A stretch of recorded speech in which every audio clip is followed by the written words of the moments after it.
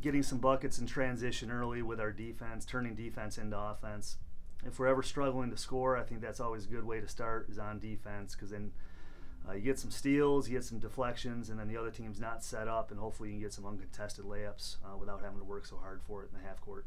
Yeah, it's a fun thing for the fans, and it's a nice thing to read about, but it's not something we talk about or fixate on. We want to be as good as we can in the end, whatever that might be. We don't get into whether we're number one in the state or winning sectionals or winning states. Just the personality of the team because of their work ethic.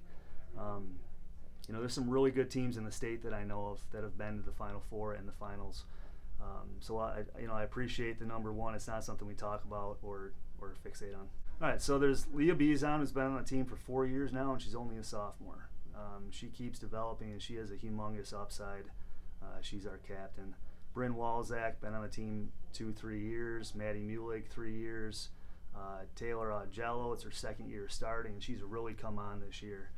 She worked really hard in the offseason to develop her game.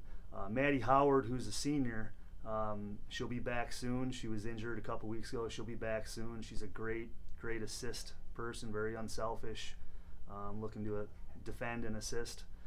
And then we have shooters like Adriana Long and Dakota Brinkman and Lauren Engel, who at any point could hit 3 or 4 threes in a game. And Kelly Mickey, who's a ferocious defender, and then Izzy Reiner, who can kind of do it all. So we're really not a top-heavy team. We played Avon on Wednesday, and they're a good team. And I definitely marked that down as one that I scheduled on purpose because they're a good program, and Pete Leon's a great coach. Just got his 300th win. And our top 2 scorers had 5 points, and we ended up winning by 27. And I think that's pretty rare. I can't remember the last time we lost by 27 when the top 2 scorers on the other team had 5 points. And I think that's just a testament to the girls developing and being ready at all times, no matter what they did last game.